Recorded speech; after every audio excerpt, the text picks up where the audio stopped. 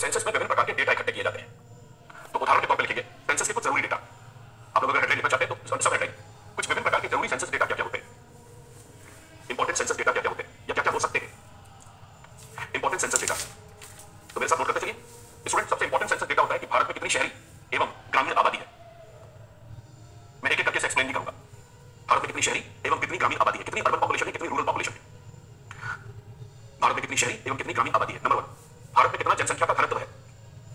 भारत में जनसंख्या घनत्व कितना है शहरों में और ग्रामीण क्षेत्रों में, प्रदेशों में। भारत में कितना जनसंख्या का घनत्व है यह पता किया जा सकता है सेंसस के डेटा के आधार पर। नंबर 3, भारत में साक्षरता की दर कितनी है। भारत में साक्षरता की दर कितनी है शहरी एवं ग्रामीण एरिया में। लिटरेसी रेट, साक्षरता की दर। सबसे महत्वपूर्ण चीज स्टूडेंट सेंसस के आधार पर पता लगाया जा सकता है कि भारत में आय का स्तर क्या है, इनकम लेवल क्या है भारतीय परिवारों का। इनकम लेवल क्या है भारतीय जन समुदायों का, आय का स्तर क्या है, इनकम लेवल क्या है। एक एक करके लिख लीजिए, फिर पूरा एक्सप्लेन करूंगा पूरे बैकग्राउंड को।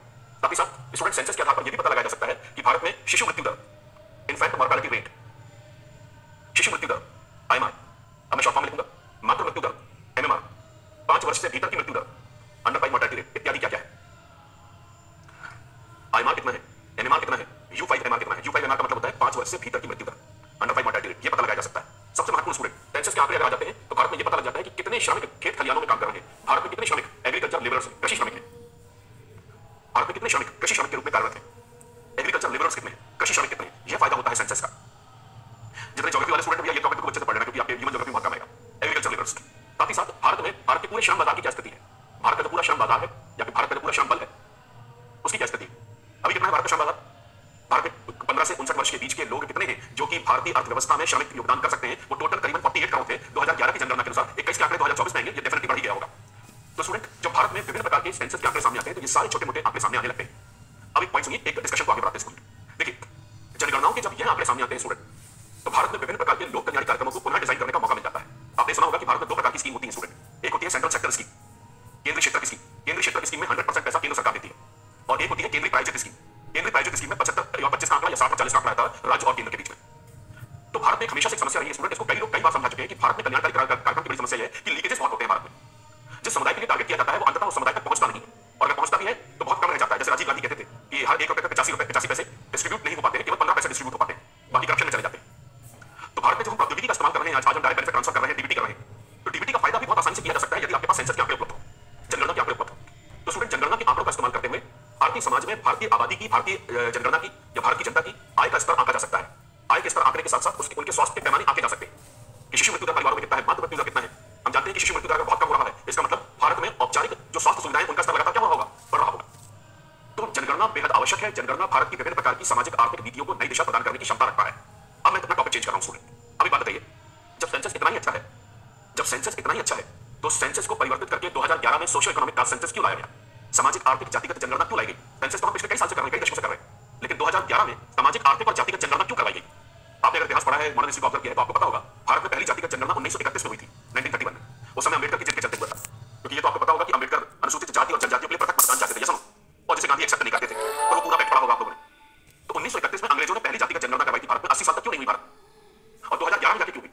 जरूर इस सेंसस में कोई कमी रही होगी स्टूडेंट, उस कमी को लिख लेते हैं, एक स्टेटमेंट नोट करिए। ये मत लिखिएगा कि कोई कमी है, एक स्टेटमेंट नोट करिए। उपरोक्त जनगणनाओं के आधार पर, उपरोक्त जनगणनाओं के आधार पर, उपरोक्त जनगणनाओं के आधार पर भारतीय समाज में जनता की एक मूल स्थिति का मूल्यांकन किया जा सकता है।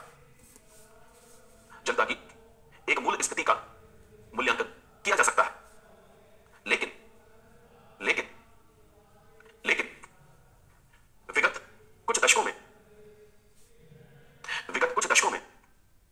गरीबी संस्थागत हो चली है। गरीबी संस्थागत हो चली है। गरीबी संस्थागत हो चली है। अभावग्रस्तता के मापदंड बदल गए हैं। अभावग्रस्तता के मापदंड बदल गए हैं। इन्हें दूर करने हेतु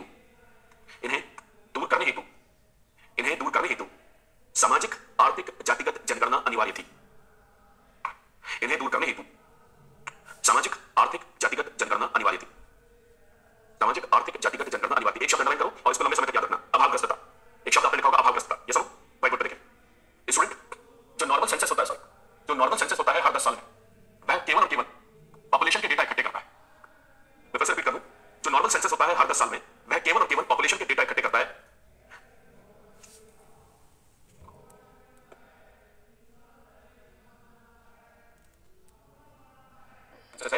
ये वो कहा है, अगर मैं सोशल इकोनॉमिक कास्ट सेंसस करूंगा तो मैं पहले से उनकी जाति पूछूंगा, उनकी जाति का स्तर पूछूंगा और सोशल इकोनॉमिक कास्ट सेंसस के बारे में उनकी सामाजिक आर्थिक स्थिति का मूल्यांकन करूंगा।